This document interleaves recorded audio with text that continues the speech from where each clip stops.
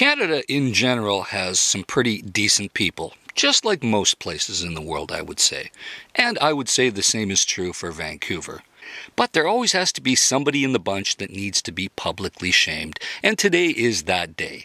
Because today in Vancouver, we caught somebody in an apartment building on 1st and Quebec Street spitting on the actual buttons in the elevator. Well, he got off on the 8th floor, so that kind of narrows it down where he's probably staying.